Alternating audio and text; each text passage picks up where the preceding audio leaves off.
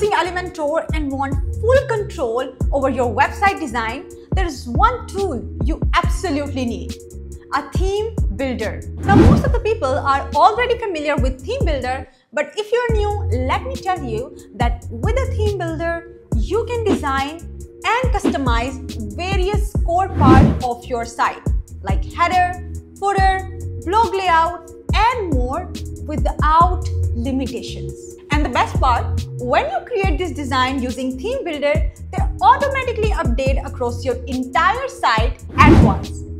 Like when I change anything, maybe the logo on the header,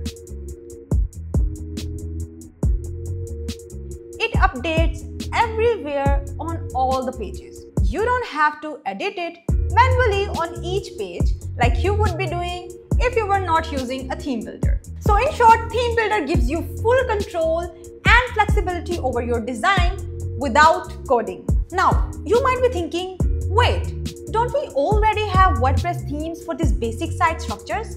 Then why do we even need a theme builder? Great question. Well, yes, you can design a website and customize your header, footer, or single post using a theme customizer, but here's the catch. Normally, a theme decides how your site looks, but with a theme builder, you decide how every part of your site looks, from the header to footer and everything in between. Now hear me out. Web designs are evolving, and to keep up with the trend, we need to have more flexible and customizable design approaches, which is not possible with a regular theme, and of course, because of their limitations. For example, lots of websites use the same theme, and guess what? That means your site can look just like many others. Nothing new, right? And even if you can change the colors, try new fonts, or add your own style, well, the layout options you get are already predefined, and they're quite limited, like this, and this. For example, if you want to move an image from one place to another or rearrange any section to change the layout, the theme will not let you do this. This makes it hard for you if you want to customize your layout or design to match your brand's unique identity. Plus, many themes like Divi, Avada, B themes, and etc. comes with extra codes and features you may never use, which can slow down your site speed and its performance.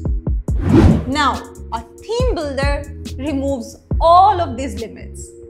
I mean, being stuck with what a theme gives you, you can design your entire website just the way you want with a theme builder. Like, you can edit any section, customize dimension like adjust width, height, and more. Then drag and move elements for different layouts. You can fine-tune margins and paddings, and align or overlap or reposition elements however you like. It's like the difference between renting a house where you cannot change anything or what you change is limited, and owning a house where you set the rules.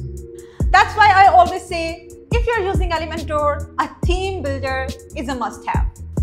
Trust me guys, I have just given you a basic idea of what a theme builder is and how it goes beyond the theme customizer.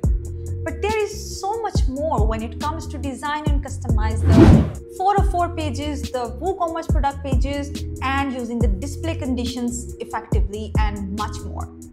And we will be covering all this theme builder's power in our upcoming video soon. So now that we know why a theme builder is essential, let's talk about what are the best theme builders for Elementor. So there are quite a few options available like Elementor Pro, Plus add-ons, the HD Mega add-ons, but most of them require a paid plan. And let me guess, you are not using theme builder because you think that all of these come with a paid plan, or maybe you think the free one doesn't offer much value.